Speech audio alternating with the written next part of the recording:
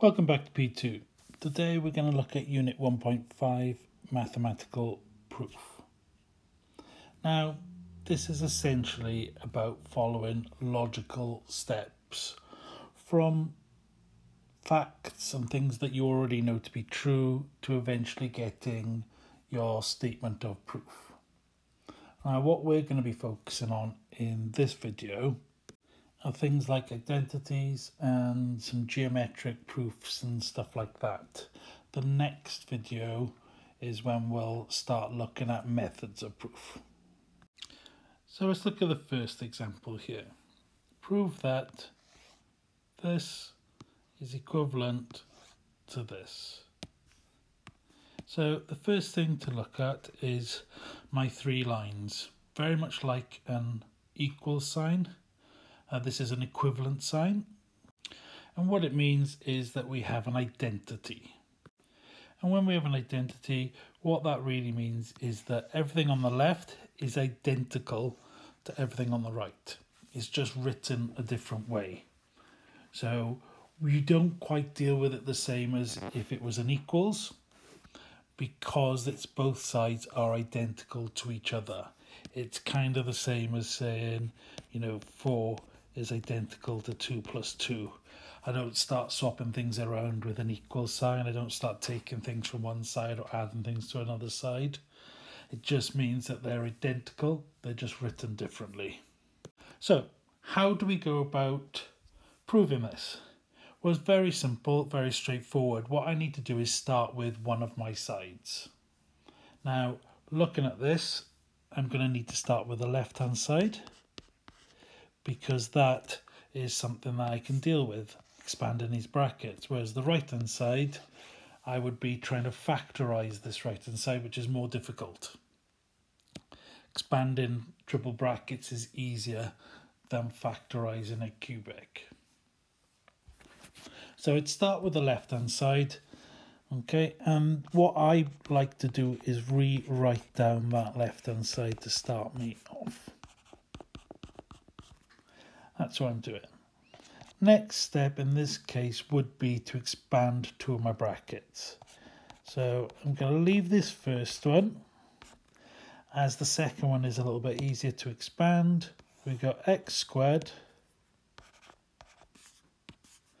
got 4x plus 7x is 11x, and 7 times 4 is 28. Nice and easy. Now, my next step is to multiply everything through by 5x, and then multiply everything through by minus 2. So, multiplying through by 5x, I get 5x cubed plus 55x squared plus 140x. Now I need to multiply through by minus 2. So minus 2 times x squared, minus 2x squared, minus 2 times 11x, minus 22x, and minus 2 times 28, minus 56. And then finally, or one of the final steps then, is to simplify. So we have 5x cubed, and then I've got 55x squared minus 2x squared, so that's going to be 53x squared. 140x, take away 22x, as 118x, and then finally my minus 56. And as you can see, this equals the right hand side. And that then is all I've done then to prove this. And I don't need to go any further. Okay, this, because I've got my left hand side and then it equals my right hand side, it does suffice for that final statement. So in this question here, we have an equation: x squared plus kx plus 4 equals 0. K is constant and this has no real roots. Prove that k satisfies the inequality k is between minus 4 and plus 4. So nice straightforward one. We have to start off with a fact that we know to be true. And we know that b squared minus 4ac is less than 0 when there are no real roots. We know that's a fact. Now let's substitute my values in. So we get k squared minus 4 lots of 1 and 4 is less than 0.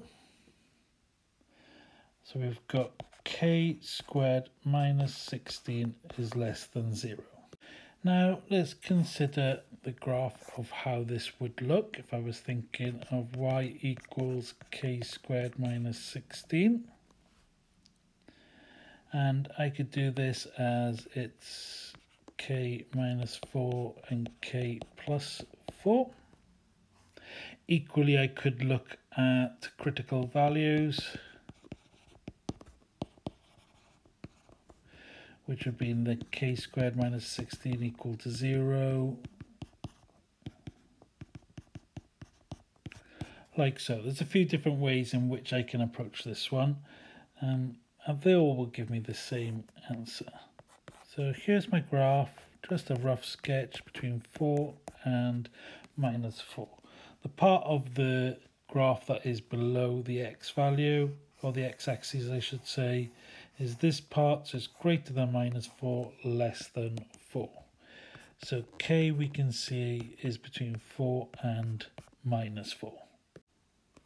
And there we are. That's what we needed to prove, and there's no further kind of working really required here. I should say that this type of question is unlikely to be examined. Far more likely you're only going to get one proof question. An identity one, like the first example, is something that comes up quite often. A form of that doesn't mean it's exactly like that, but an identity one. Certainly later on in the A-level course with trigonometry.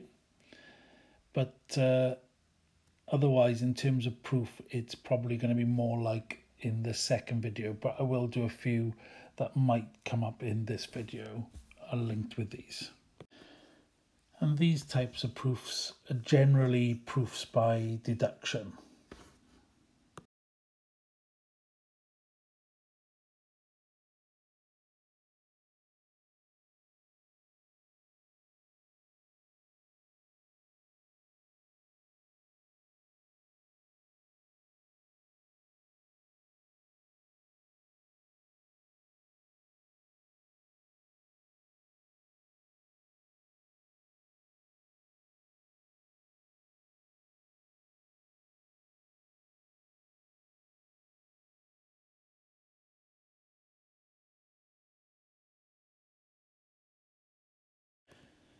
So for this type of question, I need to look at gradients. And I know the fact that two gradients, so gradient 1 and gradient 2, when they're multiplied together, it gives me minus 1 if they are perpendicular. And two perpendicular lines is that 90 degrees. Now, it's not obvious initially which ones to do. You know, we've got essentially the line AB, the line BC, and the line AC. So we do have three lines to essentially compare. Now, what I would always do is start off with my AB and BC. And then if they're not perpendicular, then I'd look at the final line AC. So let's look at the gradient of AB.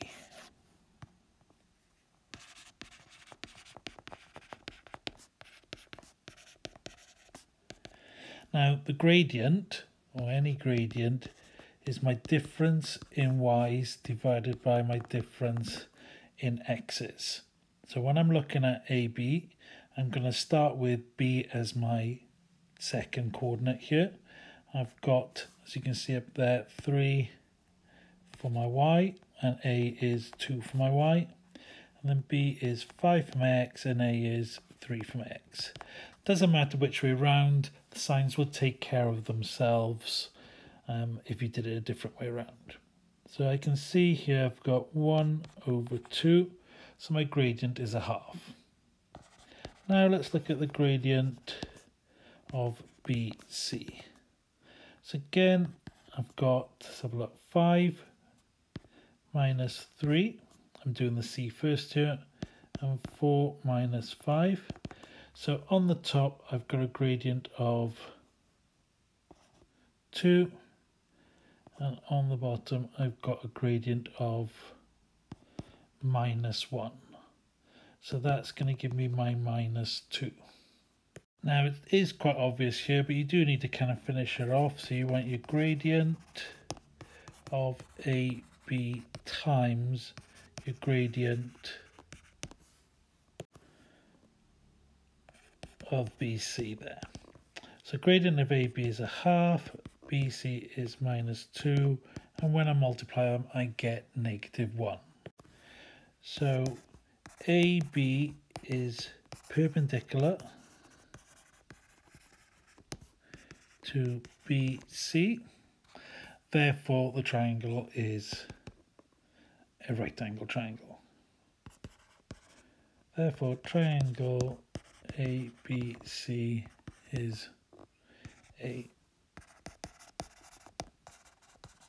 right angled triangle. And there's a nice statement just to tie it together at the end.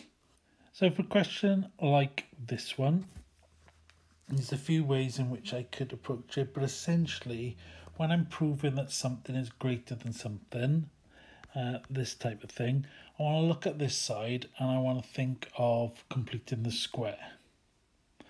So if I take the left hand side here, and I've got x squared minus 10x plus 28. Then if I complete the square, we get x minus 5 squared minus 25 plus 28. So that's x minus 5 squared plus 3. So now I can say, well, this has a minimum value of 3. Therefore, x squared minus 10x plus 28 is always greater than or equal to 3.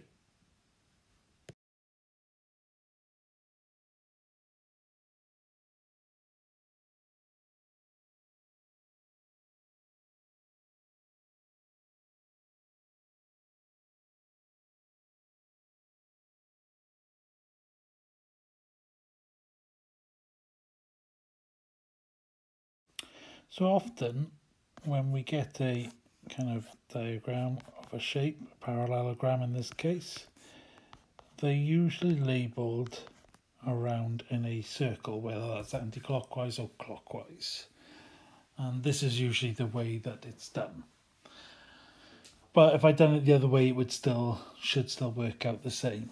So what I want to do is, in this kind of case, I want to look at essentially the gradients of all 4 lines and check that obviously I'm going to get parallel lines here and parallel lines here, assuming that these letters are in the right place. The parallel bits might be different. But essentially what I'm doing is following them around the letters in a circle kind of thing. So I want to find A, B, B, C, C, D, and D back to A. I want to find the gradients of each of these. So I'm looking at the gradient of each of these. So when I'm thinking of my AB, just giving a bit more room there. So AB will be 2 minus 0 over 4 minus 0, which is 2 over 4 or 1/2. BC here, we've got 8 minus 2 over 6 minus 4. So 6 on the top, 2 on the bottom, so it's a gradient of 3. Now look at my other two lines. So CD, so I'm just doing D minus C. So 6 minus 8 is negative 2. 2 minus 6 is negative 4. So that is going to give me a half. And DA, so I'll do A minus D just to keep it consistent. So you get 0 minus 6 and 0 minus 2. So you get minus 6 over minus 2, which is 3.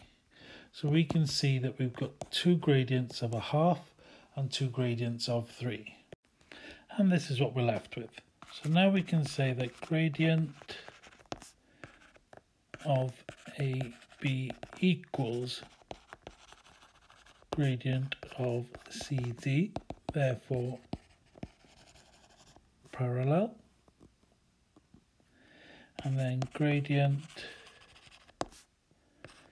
of BC equals gradient of DA, therefore parallel. And then we can finish with two pairs of parallel sides, therefore shape or quadrilateral ABCD is a parallelogram. And there we have it. Now, if I wanted to prove it was, say, a rhombus, I'd go about this in the same way, but then as an additional fact with a rhombus, all sides are the same length. So I'd also then have to use Pythagoras to confirm that all sides are of equal length. So it'd just be an additional couple of steps there. Hope you found today's video useful. As always, let me know in the comments. And if you haven't done so already, please consider subscribing to my channel. See you next time.